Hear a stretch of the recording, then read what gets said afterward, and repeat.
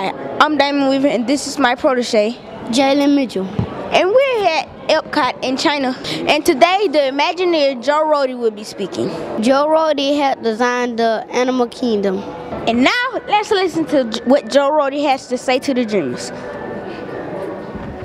My life has been a lot of learning. About how these things happen, how dreams come true, how you make magic things happen.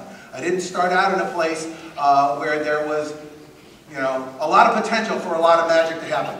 I grew up in Hawaii. I grew up in a neighborhood called Makiki on the island of Oahu, the same neighborhood that Obama grew up in, about 4 blocks from where his house was.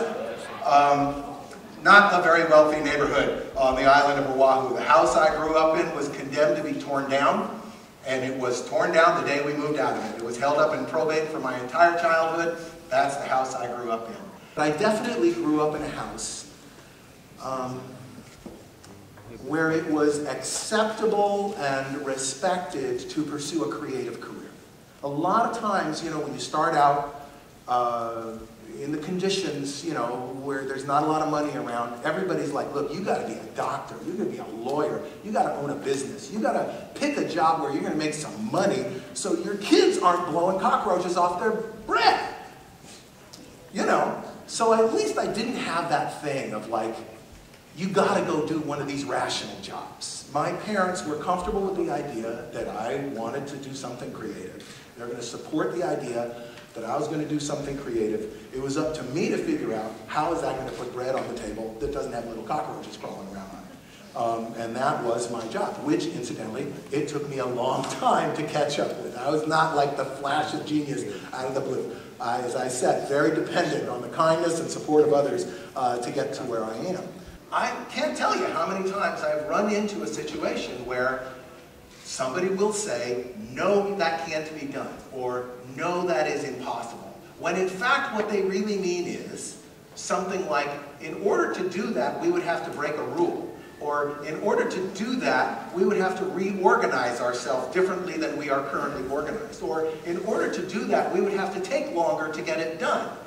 Well, that's not impossible. That's just inconvenient.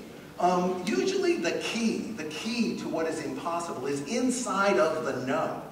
You listen really carefully to the no. You can hear the key inside the no. I'm here with Joe Rhode, and he's an Imagineer. What is an Imagineer?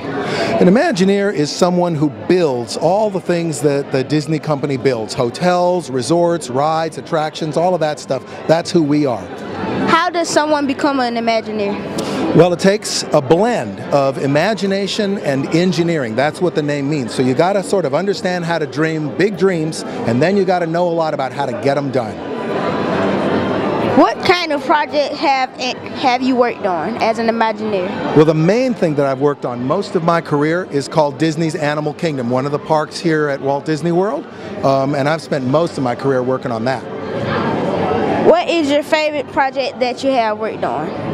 Well, I worked on Expedition Everest, which is a big roller coaster that's at Animal Kingdom. I love that project. It's exciting, it's beautiful. I got to have big adventures while I was doing it. I think so far that's the most exciting thing I've ever done. I like that ride too. I'm glad, because that is a great ride. I've seen you on TV and you are always wearing different earrings. What's the deal with the earrings? Yeah, okay, so a long time ago I started with one little earring, right? And it made my hole a little bigger there in my ear, and I thought, you know what I'm going to do is whenever I'm in a country where I've never been before, I'm going to look for an earring and stick it through my ear. So they're sort of like souvenirs of all my travels and adventures. I have way more than this at home. Did your ears ever get tired from wearing those earrings? Not this bunch. This is kind of like the light travel pack, but there are some of those earrings that are really, really heavy. I thought that Joe Rhode was a good speaker. What did you think? I thought it was a good speech to imagine in the life of a tree. What do you think, Terracotta Warrior? I thought he was very good and very smart man.